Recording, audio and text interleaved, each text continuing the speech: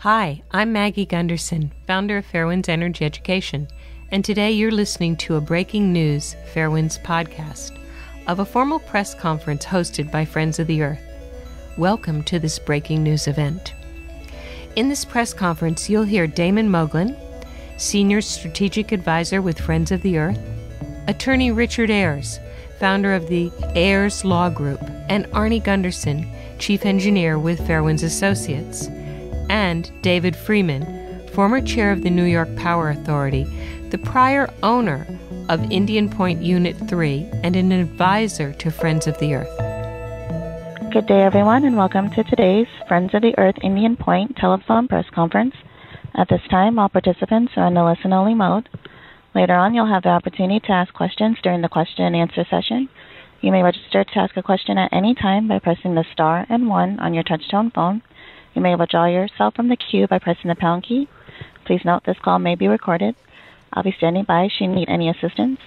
It's now my pleasure to turn today's program over to Mr. Damon Moglen. Please go ahead, sir. Thank you. Good morning. Thank you for attending this Friends of the Earth telepress conference on the dramatic bolt failure at the Indian Point nuclear reactors outside of New York City. This is Damon Moglen. I'm the Senior Strategic Advisor for Friends of the Earth, and I coordinate the organization's campaigns on nuclear power issues. I have worked on issues relating to nuclear power and nuclear proliferation for more than 30 years. Let me introduce the speakers you will be hearing from today. First off will be our attorney, Richard Ayers of the Ayers Legal Group, who has filed today on our behalf an emergency petition with the Commission of the Nuclear Regulatory Commission. Richard Ayers is among the nation's most knowledgeable and well-respected environmental attorneys. Since 1970, he has helped shape and implement many of the country's core environmental policies, including the Clean Air Act. Mr. Ayers' work has included representing clients before federal courts, including the Supreme Court, the NRC, the EPA, the U.S. Congress, and state agencies and courts. Our second speaker will be the nuclear engineer, Arnie Gunderson of Fairewinds Associates, who is the lead technical author of the report we are releasing today. Arnie Gunderson has more than 40 years of nuclear power engineering experience. He attended Rensselaer Polytechnic Institute, where he earned his bachelor's degree, while also becoming the recipient of a prestigious Atomic Energy Commission fellowship for his master's degree in nuclear engineering. Arnie holds a nuclear safety patent, was a licensed reactor operator, and is a former nuclear industry senior vice president. During his nuclear power industry career, Arnie also managed and coordinated projects at 70 nuclear power plants in the United States. Our last speaker will be S. David Freeman, the former CEO of the New York Power Authority, NYPA, and a man who had personal responsibility for the oversight of Unit 3 reactor at Indian Point. Dave now serves as a senior advisor to Friends of the Earth. Mr. Freeman has more than 4 decades of experience directing federal, regional, and local energy policies. He was appointed chairman of the Tennessee Valley Authority by Jimmy Carter in 1977. Subsequently, Dave served for 2 decades as general manager of several large public utilities or power agencies, including the New York Power Authority in the mid-1990s, the Los Angeles Department of Water and Power, and the Sacramento Municipal Utility District. Dave is a renowned expert on clean energy efficiency and the risks of nuclear power. He holds a BS in civil engineering from Georgia Tech and an LLB from the University of Tennessee. I want to get to our speakers in a moment, but would like to say a few words about why we are here today. The situation we bring to you is actually very simple. A complicated and potentially quite dangerous machine is broken. The question is whether or not we will find out why and how it broke before the reactor is returned to operation. Will profits take precedence over safety? Let me emphasize the bolt failure at Indian Point involving degradation or loss of more than 25% of the bolts, which are a critical part of the Reactor Unit 2's core cooling system, is a very serious problem. In fact, we believe the failure of these bolts is orders of magnitude beyond that seen in any other reactor in the world. It's unprecedented. Failure of these bolts and the plates they hold, which channel cooling water to the reactor core, could lead in an emergency to a failure of the cooling system and a meltdown of the reactor core, as occurred at Fukushima. This would send a plume of radioactivity somewhere out over the nearly 20 million people who live within 50 miles of the Entergy reactors. If the wind were blowing in that direction, the plume could be over Times Square in 90 minutes. There would be no time for evacuation. In fact, as we New Yorkers all know, if there was a disaster at Indian Point, there would be no way to evacuate the millions of people trapped under the radiation in New York City and Westchester.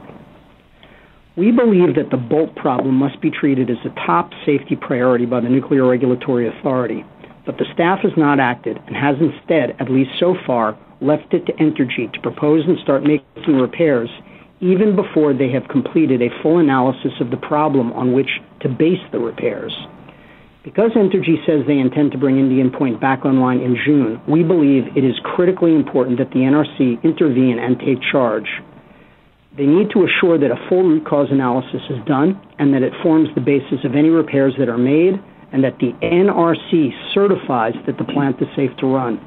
We are also asking that the agency immediately instruct Entergy to bring Reactor Unit 3 offline so that the twin reactor can be immediately inspected to ascertain if it has the same problem. Friends of the Earth started in 1969 and began as an organization working on nuclear safety. Never in our more than 45 years have we filed such an emergency petition with the NRC. We believe that this is a major safety issue, and we demand that the federal safety regulators intervene. Let me now turn to our attorney, Mr. Richard Ayers. Good morning, everyone. I'm Richard Ayers. This morning, my firm filed, on behalf of Friends of the Earth, a petition with the Nuclear Regulatory Commission for emergency action to assure that the two reactors at Indian Point, New York, are safe to operate. This filing is not taken lightly. A release of radiation at Indian Point, as you've heard, could affect nearly 20 million people and could potentially render our nation's largest city uninhabitable. The purpose of the petition filed by Friends of the Earth is to prevent a hasty restart of Indian Point 2 until the U.S. Nuclear Regulatory Commission is sure it's safe to operate. Under the Atomic Energy Act, the NRC has the task of protecting the health and safety of the people of the New York City area. The safety of the plant is in question because it has been learned from new inspection techniques that the bolts that hold internal baffles together in Unit 2 are failing at a rate never before experienced. An inspection by Entergy, the owner and operator, shows that more than 1/4 of the baffle former bolts have become compromised and or failed. No other nuclear unit has ever experienced more than a 10% failure rate. The effects of these failures are potentially catastrophic and will be described further by Mr. Gunderson. In the case of Indian Point, located within 50 miles of tens of millions of people, there is no room for error. We believe the increased risk demands that the U.S. Nuclear Regulatory Commission step in to assure safety. Why? Because Entergy, the private company that owns and operates Indian Point, cannot be counted on to protect the health and welfare of New Yorkers.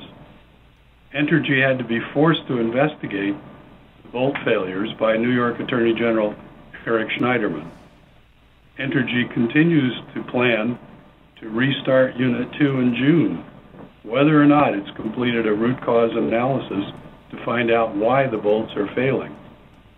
Entergy also plans to continue running Unit 3 for another year before finding out how many bolts have failed in that unit. Entergy is a private company, not a utility regulated by New York State. Its only corporate interest is making money for its shareholders. The duty to make Entergy a good citizen falls entirely on the Nuclear Regulatory Commission. To protect the public interest, therefore, the Nuclear Regulatory Commission must step in to assure that both units are safe to operate. To date, the Commission has simply not become involved. In its petition, Friends of the Earth asks the Commission to take two major actions on an emergency basis. First, we ask the Commission to issue an emergency order preventing energy from restarting Unit 2 until the NRC is satisfied that it knows the root cause of the bolt failures and until the NRC determines that Unit 2 is safe to operate. Second, we asked the Commission to issue an additional emergency order to prevent continued operation of Unit 3 until it has been inspected, the root cause of any bolt degradation is determined, and the NRC is satisfied the unit is safe to operate. Now, the Commission unquestionably has the authority to take these steps. It has granted emergency relief in response to such petitions on a number of occasions in the past, examples that are at pages 13 and 14 of our petition. Likewise, the Commission has on several occasions in recent years required licensees to provide the NRC with analysis and await Commission approval before operating troubled plants. Examples of that are on pages 12 and 13. We ask and expect the Commission to consider these emergency requests on an expedited basis. Thank you, Mr. Ayers. Our next speaker will be Arnie Gunderson. Arnie? Hi, I'm Arnie Gunderson. I'm the chief engineer at Fairewinds Associates up in Burlington, Vermont. If you're taking notes, it's Gunderson has an E, S-E-N, and Fairewinds has an E in the middle of it. Unfortunately, during my 44-year career, I've witnessed 5 major atomic reactor meltdowns, beginning with 3 Mile Island and including Chernobyl and Fukushima Daiichi. And since the beginning of the 21st century, I've witnessed 2 near calamities. The first was in 2002 at Davis-Besse in Ohio, and the second is happening right now with the mishap at Indian Point Unit 2. With the failure of 227 damaged and missing bolts that are essential to the safe operation of that atomic reactor core. As Dick said, more than a quarter of these critical bolts in the core are missing. This is the largest number of failed bolts ever found in any atomic reactor anywhere in the world. Both Indian Point 2 and its almost identical sister reactor produce slightly more than 1,100 megawatts of electric power each. To adequately visualize what this means, let's look at the picture provided to you on page 4 of the technical handout. Trapped inside that 12-foot high by 12-foot wide reactor core is the energy equal to 4.5 million horsepower. Envision almost 4.5 million horses stampeding across a prairie, and you'll realize how much power must be controlled within each atomic reactor core. The core baffle that is held in place by slightly more than 800 bolts surrounds the atomic fuel. 227 of those bolts are seriously damaged or missing entirely. The core baffle acts like a cattle chute, and it channels 250,000 gallons of water at 550 degrees. That's the energy equivalent of 4.5 million horses in a uniform direction that's absolutely critical to the safe operation to maintain control of the Indian Point reactor. The failure of more than a quarter of the bolts means that the baffle directing these 440 million stampeding horses, 4.4 million stampeding horses, is severely weakened and in jeopardy of failing to cool the atoms colliding inside. The near failure of the baffle means that a nuclear nightmare was just narrowly avoided. If the baffle had failed, see the picture on page 5 of the handout, cooling water could have bypassed the atomic reactor core, leaving the core with no method to cool it and causing a meltdown. Simply put, it's impossible to cool the nuclear fuel if the baffle plate fails. In 1966, loose parts from the Fermi 1 nuclear reactor caused a piece of sheet metal to break loose and plug the nuclear reactor fuel, creating a partial meltdown, during which someone in the control room uttered, "We almost lost Detroit." The failure of the baffle plate on Indian Point 2 would create a much worse disaster, and New York City is only 26 miles away. In 2012, Friends of the Earth retained Fairewinds Associates to evaluate radiation leaks of the steam generator tubes at the San Onofre nuclear reactors. The Nuclear Regulatory Commission had already assigned a special 14-person augmented inspection team and issued a confirmatory action letter requiring NRC approval of the restart of the San Onofre after a root cause analysis was completed. Due to the near miss at Indian Point Unit 2, which is 100 to 1,000 times more dangerous than that which existed at San Onofre, Friends of the Earth is requesting this emergency petition to the NRC to both keep Indian Point 2 and 3 shut down until the ultimate root cause analysis has been completed. Well, what is an ultimate root cause analysis? Simply put, it's a thorough, time-consuming analysis that examines every possible cause of bolt damage and destruction. Replacing the damaged bolts prior to an ultimate root cause analysis may put significant stress on the reactor, causing a meltdown in the future. Focusing on Indian Point's immediate return to power production limits dedicated scientific inquiry and endangers the health of millions of people living nearby. By insisting that Indian Point 2 replace its bolts prior to analyzing the ultimate root cause of the bolt failures, and by allowing Indian Point 3 to continue operating, speaks to a failed safety culture within Entergy. According to the NRC database, currently the 3 worst performing atomic reactors in the U.S. are owned by Entergy. And now we add to that list Entergy's Indian Point Unit 2. Entergy is rushing to fix an unknown failure so as to supply electricity during the lucrative summer peak market. And its almost identical sister plant continues to operate without any safety evaluation or risk assessment.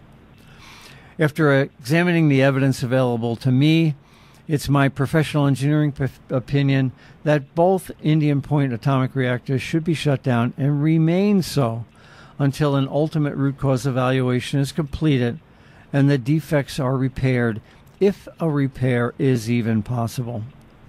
Quite simply, the lack of evaluation possibility for Manhattan and the surrounding New York area aren't worth the risk for Entergy's corporate profits. Thanks. Thank you, Arnie.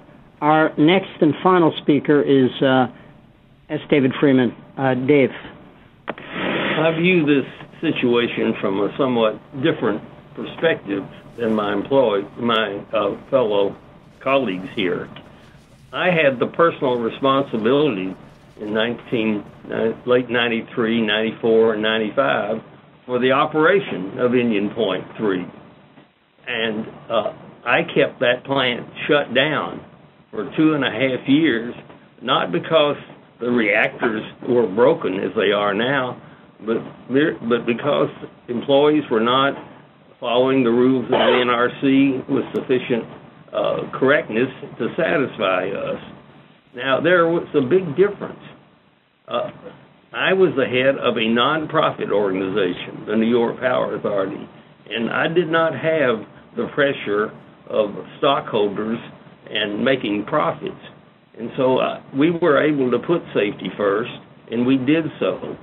And what is so alarming about the situation that we have right here is that the company that is in charge of the plant now is not even regulated. In California, at least the utilities that operate the nuclear plant had a cost-plus deal with the regulator, and they could, if the plant didn't run, they still got their money. If they made investments in safety, they made a return on it. Here we have a company that has a single-minded objective, making money. And so they don't have a conflict of interest. They have a serious interest in running this plant this summer, and because if they don't run it, they don't get any money. And having been in the position of a CEO, the people in that plant, they will come to you and tell you it's safe. You know why? Because they really believe it's safe, because they work there. It's almost like somebody that smokes cigarettes and doesn't believe they're going to get cancer. There's just such a pressure on the people involved to say it's okay because it's their job. That's the reason we have a Nuclear Regulatory Commission, and which is to protect the public against the monetary incentives of a company like this that just wants to run the plant and doesn't have the public safety as their first priority. And that is why it is absolutely crucial that the NRC take charge here, and that it is the NRC that decides and that it permits experts like Mr. Gunderson and others to present evidence. Right now, this whole thing is hidden behind the nuclear curtain where nobody really knows what's going on except the private company who's just desperately trying to get the plant back on. I would also want to comment that having run that plant, we knew that there was no evacuation plan. There isn't one. You can't get the 6 to 10 million people in that area out of there in an accident. It's just not possible. The other point that needs to be made is this plant is running outside of its license. Its license expired for one unit 3 years ago, another one a year ago. Nobody in their right mind would dream of building a nuclear power plant 25, 35 miles from New York City. Their license is expired. A Nuclear Regulatory Commission asserting the public interest would deny them a license extension. This plant needs to be shut down in the name of common sense. All right. Thank you, Mr. Freeman. I'd like to now turn to questions and answers. Roxana, the operator, is going to be facilitating that process. Roxana, please. At this time, if you'd like to ask a question, please press the star and 1 on your touch-tone telephone. You may withdraw your question at any time by pressing the pound key. Once again, to ask a question, please press the star and 1 on your touch-tone telephone, and we'll pause a brief moment to allow questions to queue.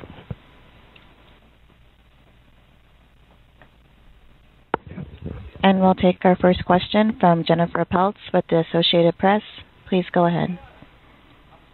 Hi, everybody. I wondered what the process is for going forward with this petition. Is there a time frame by which the Commission has to respond, or is it not quite as firm as that? So this is Dick Ayers answering that question. Yes, there is no requirement as to the timetable for a response. The reason we've asked for emergency consideration is that we believe this needs to be considered right away. And we, of course, are also saying that the Commission needs to give us a response before the plant would be restarted. So that would probably place a 30 to 40 day limit on how soon the Commission would have to respond. If I could just add this thought, a failure of the Commission to respond is a denial of our request.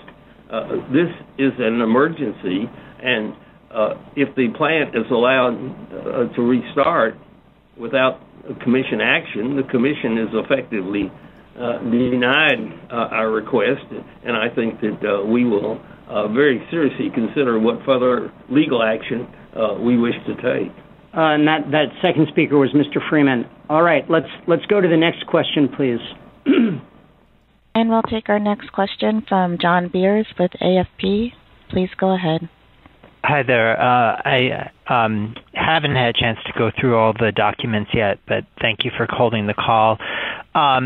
What has been the reaction so far of other people, like, for example, the governor of New York or the attorney general, to what you're saying about this problem at Indian Point? This is Dave Freeman. The governor of New York has been on record asking the plant be shut down ever since he was attorney general, and including recently when he's governor. So he has been very vigorous in asking the NRC to take action and the company to shut the plant down. And many others in the state have been making the same request for a number of years. There's opposition to the granting them another 20-year license extension that's undertaken, led by the Attorney General and many NGOs in the state. Frankly, the opposition to Indian Point goes all the way back to 1994. I encountered it when I was running the plant, and for that reason kept the plant down for 2.5 years. So the NRC just doesn't see eye to eye with all these regulators? All they these have not been urged to do so as vigorously as we did this morning, and we have every reason and hope that they're going to respond to our emergency petition and do their job. Where would the power come from if it's not, like, say you get your wish and Indian Point is the reactor that's down is not brought back and the reactor that's up is brought down? Where does the power come from over the summer? The Federal Energy Regulatory Commission issued an opinion on April 20th, 2015, in which they prescribed that the New York Independent System Operator, which runs the grid, must maintain operating reserves of 2,620 megawatts, and 1,310 of those megawatts have to be in the southeast New York area. So there is ample reserves in the system today. As a CEO of a utility, I can just tell you that you always have to have enough reserves on hand if your large unit breaks down, and Indian Point is a large unit. So there's no concern about power shortages. If there were, the NYSO would be engaged in a massive conservation effort right now. They have ample opportunity to do so. They take bids for load management. This is a sophisticated organization that has the power supply underway, and Indian Point's is not operating now, but the reserves are there. That's the answer. And if they weren't, we'd be having an energy efficiency and conservation program like we did in California when we had a shortage, and it worked. That speaker was Dave Freeman. This is Damon Moglen. I'd just like to add that I would encourage folks to take a look at a very important report that was commissioned by our colleagues at NRDC and Riverkeeper by Synapse, which was published a couple of years ago, that goes into full detail about these surplus issues. And this is an important issue, and I'd also encourage you to take a look at that report. All right, can we go to... Hey, Damon, may I add one thing? Yes, please. Hey, this is Arnie Gunderson. You know, Indian Point 3 claims that it's unlikely it'll have this problem. If it shuts down now in May, it's probably less than 30 days it could determine if it has a problem or not. If it's clean, it could be up and running again in time for this this suggested peak in July and August. If it is damaged, I'd suggest that it's much better to be shut down rather than putting stress on those baffle plates. So the time to shut Indian Point down from a load standpoint is now. Let's look. Right, and that was Arnie Gunderson. Can I ask for the next question? And we have a follow-up question from Jennifer Peltz with the Associated Press. Please go ahead. Thank you. I'm looking at the NRC blog post to which you refer in your legal papers, and which concludes with the guide saying that the NRC will ensure the condition is fully understood and addressed prior to the plant returning to service. I take it you all don't credit that. Why not? This is Damon Moglen, and I'll take a first shot at answering that. Maybe Dick Ayers may want to add, but the bottom line is this: that blog post, which in and of itself is kind of remarkable, that the NRC is taking action through a blog and not through any regulatory action, is, I think, rather misleading in that none of the kind of actual public regulatory actions that normally the NRC should be taking in a case like this one, sending in an augmented inspection team, issuing a confirmatory action letter which takes charge of the situation. None of that has been done. So what you have there is a blog post from a public relations officer at the NRC, which ends with an empty reassurance that everything is okay. And no, Jennifer, I don't think that's enough. I don't think that that's enough to calm concerns of the millions of people in New York who are worried about this reactor. I don't know if Dick wants to add anything further about what we may be asking for. Well, I just add one thing, which is, what we're asking for basically is for the NRC to use the authority it has by statute to step in and make sure the plant is safe. At this point, the Commission has done really nothing to accomplish that, and obviously a blog post does not carry the force of law, which the Commission has, and because it has that force, it can require the plant to be kept closed until it's safe. It can put conditions on how it's operated. It basically can do almost anything to make sure that the people who live within distance of that plant are safe. Jennifer, did you have a follow-up, or can we ask for another question? Okay, why don't we go to the next question? Once again, if you'd like to ask a question, it is star and 1 on your touch-tone telephone, and we'll pause a brief moment to allow questions to queue. Once again, if you'd like to ask a question, it is star and 1 on your touch-tone telephone. And it appears we have no further questions at this time. All right. Great. Thank you all for being on this call. There are contact numbers if you want to ask any follow-up questions to any of our speakers.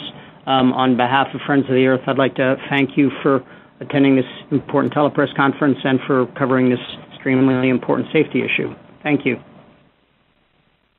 This does conclude today's conference. You may disconnect at any time and have a wonderful day. Thanks for listening to the Fairewinds Energy Education podcast. We will keep you informed.